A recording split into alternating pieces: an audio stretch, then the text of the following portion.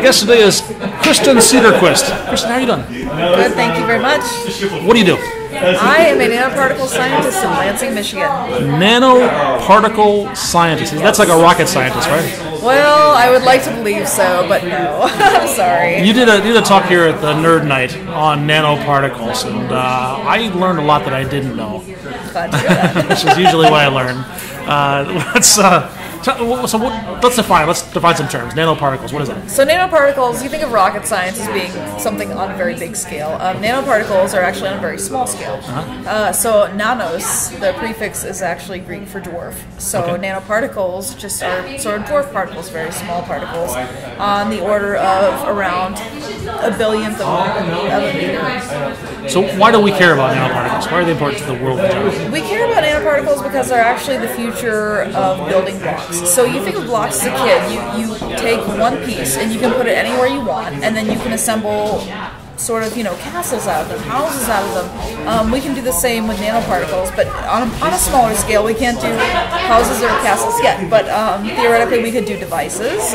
We could do... What do you mean devices? Well, devices as in electron transistors and things like that. So they're assembled out of these nanoparticles? Yes, you theoretically could. It's nanoparticles do what they want, but they are sort of these small building blocks with which we could assemble new electronic devices. You said they do what they want. That implies there's a certain randomness That's right. to the behavior of nanoparticles. Yes. So nanoparticles on a big scale, if you think of a building block, you can do what you want with that block. You can put it anywhere you want, and it's subject to, it sits where it wants to sit, where you put it because of friction. Nanoparticles, if you put them down, theoretically, then they would not necessarily sit there because they're usually in solution. So they actually would not sit the way you want them to. They're very responsive to things like salts, to things like the surrounding medium, to things like charge that are around them. So they actually can be quite finicky if you don't know how to control them.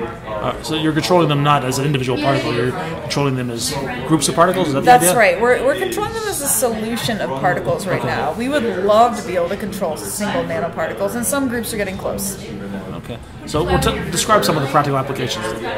So the practical applications of nanoparticles, there are a few. One of them is in drug development. So if you can attach certain drugs to nanoparticles and then also attach a targeting part to the same nanoparticle, theoretically you could target a nanoparticle to a place that you want it and then release a drug selectively. So no more of the swallowing drugs and just hoping they go to the right places, but then they go sort of everywhere, mostly in the place you want, but some in the place you don't. This would be a targeting technique to make them go exactly where you want them to. Does that technology exist today? Is that technology what? Does that exist today? It exists in theory, and a few Gedanken experiments and a few proof of concept principles, and actually in a few mice models as well. The mice are getting the medicine, but we're Oh, not. they sure are. Yes, they are. All right, so I think that's. I have a degree in biochemistry. You probably didn't know that about me, but it was a long time. And so I've forgotten a lot of it. But I remember this concept of receptors. Yes. And this sounds like you're talking about the same thing It here, is that is. proteins would bind to some receptor is. somewhere So because it was the right shape. That's right. So if you can put antibodies on the surface of nanoparticles, which we can do, then you could theoretically target these nanoparticle conjugates with antibodies on them to a certain antigen. So whatever the antibody is raised against, you can bind it to that. But there are some things actually in the commercial world right now where nanoparticles being. You mentioned some things, sunscreens, water repellent fabrics. Yes. Tell me some of these things that are out there right now that people are actually able to tap into. So the water repellent fabrics are called Nanotex fabrics, and they've been marketed and called different things by a number of different companies. But basically what they are is really hydrophobic coatings, and that just means water repelling. So if you have nanoparticles that have really, really hydrophobic tendencies, and if you spread them around, well, their high surface area means that water is really repelled from the surface of whatever you coat them on. Interesting. So the fact that they're so small means that you can spread it out very thin, That's right. very, very wide, and have a very thin layer. That's Yes, the idea. that's right. All right. And you're what else? Tell me another one. So they've been used in ancient times as dyes, but even now they're being used in sunscreens as UVA and UVB absorbent molecules. So, well, right now in typical sunscreens you have organic molecules that would absorb UVA and UVB rays. Okay. Some people are allergic to certain molecules, especially this one called PABA, and that is it's not really found in sunscreens anymore, but it used to be quite popular in sunscreens until a lot of people started being allergic to it, and now nanoparticles actually have taken its place because they absorb light very strongly in the UVA and UVB spectrum. Interesting. What can you talk about your research? I'm currently using nanoparticles for next generation diagnostic tests. Okay. That's all I can say. I'm sorry. Can you tell me what industry it is? You mean the name of the company? Or? Yeah, tell me the name of the company. The name of the company is Nanoparticles Incorporated. We're in Lansing, Michigan. But it's spinning out some technology from Michigan State University. I know that's not popular in Ann Arbor. That's my alma mater. Michigan State, really? Yeah, that's where my biochemistry major. Oh well, I do a lot on campus. Do you like basketball? Oh yeah, I do. My son used to play basketball. Really?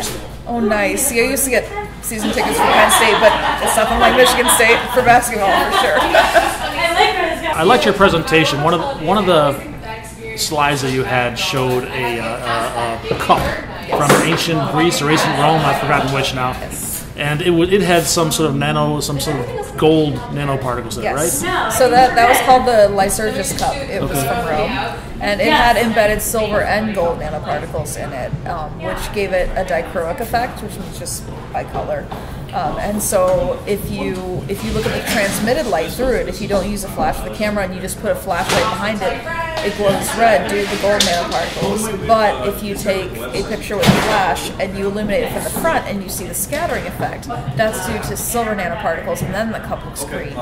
So here's an application that apparently the ancients knew about. Yes. Is just the coolness factor and just the decoration, right? This is the coolness factor and the dye factor. And the dye factor. Yes. So they made it look really nice yes. and really bright and different under different lighting conditions. Yes. Did the ancients know this about? Do they understand nanoparticles or how? No, I don't. I mean, they couldn't look on the nanoscale. They don't have the microscopes that we do now, the electron microscopes. But they the electron microscopes in ancient Rome were just really primitive. Oh, I'm sure they were wonderful and really high resolution. But, no, they were primitive. The Mettler balances were good though. I'm sure they were too. But they did know that metals gave rise to very beautiful colors, and even today we still know that with our pigments and our dyes, especially in paints and things like that. A lot of your clothes are dyed with organic pigments, but when it comes to paints, a lot of them are actually metals. And some of them are very toxic. They have cadmium and lead and mercury in them, so don't eat them. So these are the organic ones. These are the inorganic ones. Inorganic ones, yeah. So organic dyes are typically pretty safe. Okay. Inorganic dyes a lot of times involve metals, so they're not very safe. Okay, even if they're nanometals?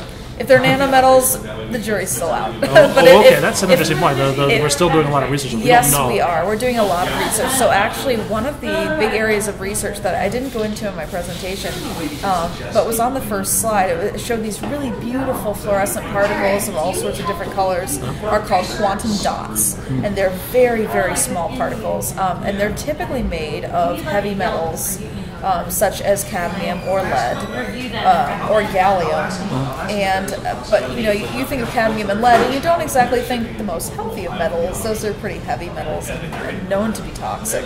So these particles are very, very bright, but it would be great to put them in the body to sort of target cancer and have your cancer light up so that the surgeons knew what to excise.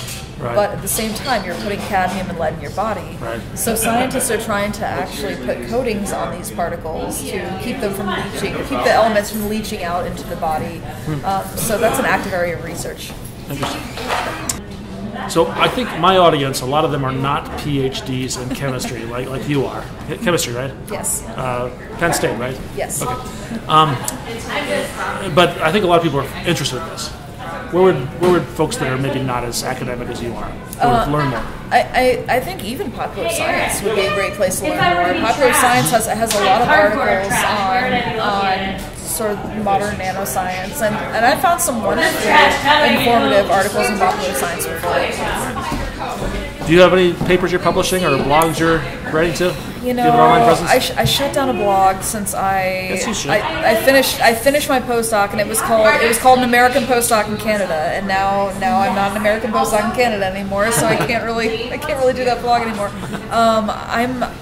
I don't have any papers coming out. All my papers are out in print, so I have nothing publicized. I wish I did. Give it time.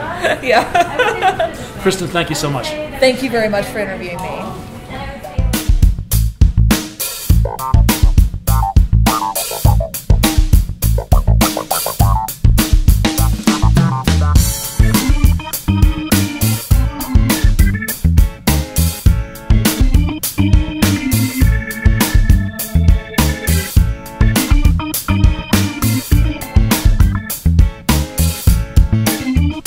All of my friends who are really my friends are totally down with nanotechnology.